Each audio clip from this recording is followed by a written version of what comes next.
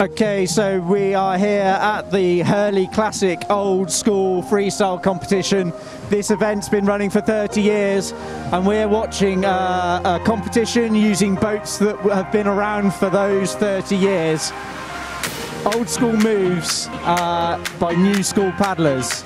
A simple rule that everything you're paddling with has to come to less than 400 pounds. In this nearest gate we've got Adam Ramadan in a Spud, an old school creek boat that also plays really well. He's using some stop-go red-green paddles used to tell you whether to carry on the river. You've then got a G-Force. No, it's a Robson boat in the middle gate. Nice set of 90-degree feathered paddles, really difficult to use. Moving around, red Roma helmet, fully safe Roma helmet from Germany. Spinning around, and in the first gate now we're going to get a C1 boat. Again, another Robson boat. In the far gate there's a Riot Trickster.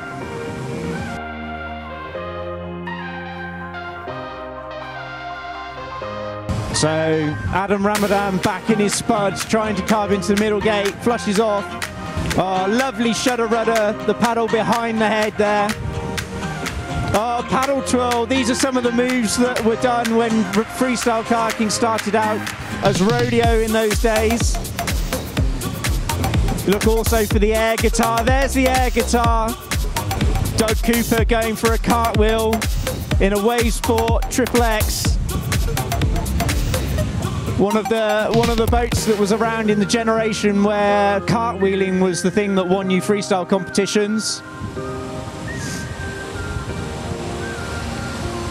Now two paddlers, Doug joining the other in the middle gate, looking for a crossover. Crossovers, old school. Oh!